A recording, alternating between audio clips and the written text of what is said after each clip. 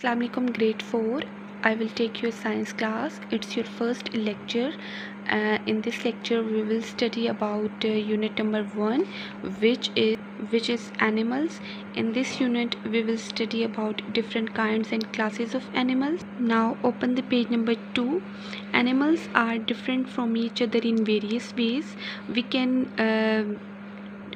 can divide them into two major classes: animals with backbone and animals without backbones. They are called vertebrates and invertebrates.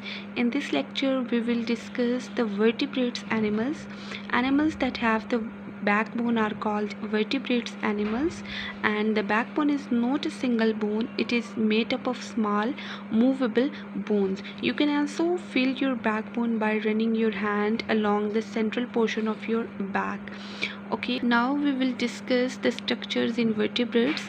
Animals which are vertebrates have many features like bones, muscles, teeth, stomach, brain, heart and lungs.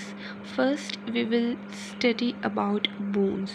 All vertebrates have bones that join together to make a skeleton and give shape to their body and protect its soft internal parts. For example, rib cage protects the heart and lungs. Now move the next topic, muscles. Muscles are attached to bones and support the body in its movement. Our body cannot move without bones and muscles. Now next topic is teeth. Animals having two kinds of teeth. First, animals that eat plants have flat and white teeth to chew and grit the food.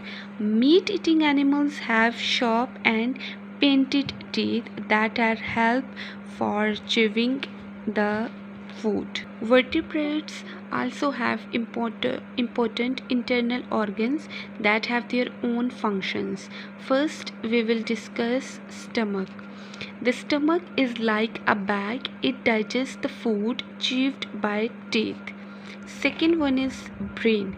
The brain is most important organ of the body. Animals follow the instruction from the brain to perform all their activities such as thinking and speaking.